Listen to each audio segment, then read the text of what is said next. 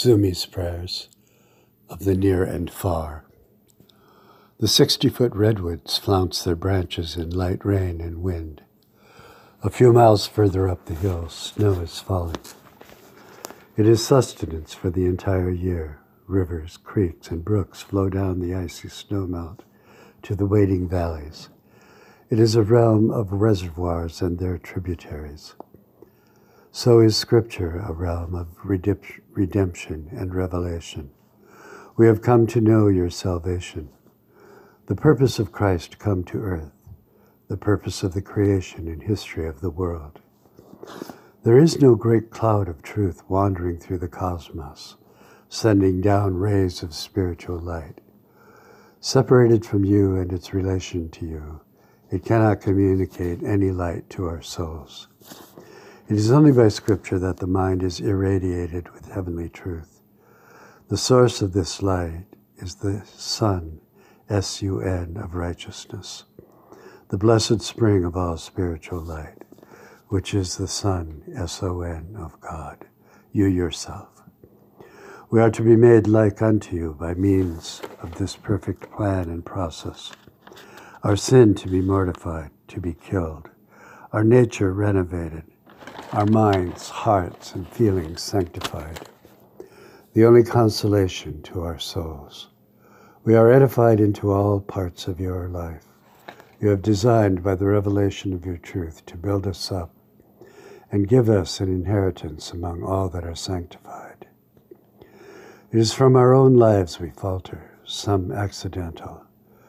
The who I know of myself can disappear like vapor, and in its place an unreachable wound which bleeds over reason, bleeds over hope, comes red in despair.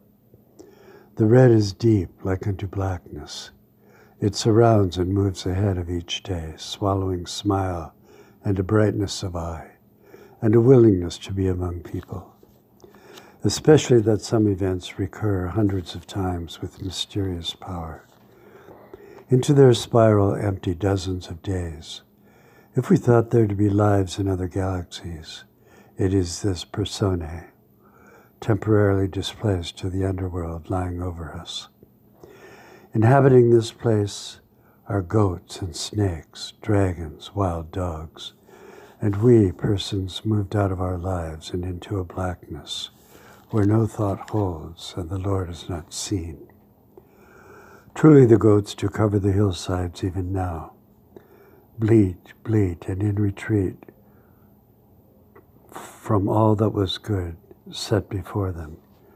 You were to be our sole sufficiency in life, and when we crowded you out, we trotted into clusters of our own kind, and there appeared a hierarchy in which we took confidence that we had risen higher in the world.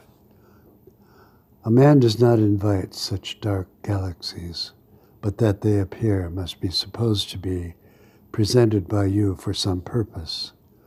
Are not all events of the high and low, of the near and far, of the Lord, and of your perfection? It is ourselves obscure the meaning of events, even of childhood trauma, even of undiscovered particulars, which stab into the heart of a man. What say you? For we have wisdom upon all events. You have. We have leapt too high to try to find consolation in the Father or your Spirit. It is to the Son we must go, the man who came among us, spoke our language, lived our life. We are to give distinct honor to the person of the Son, whose oneness is with you and with us. Not only are we to rise in obedience through the Spirit to the Father, as was the whole life of Jesus. It is to this intent. Ours is to be eternal life given to us by you, and this life is in the Son. It is opposite to a far and dark galaxy. It is here and filled with light. He that has the Son has life, and he that has not the Son has not life. You too came out from your Egypt, came out from your wilderness, passed over into life. Let these dark moments be the harbinger of the fullness of life, which came to you, and through you unto us. Amen.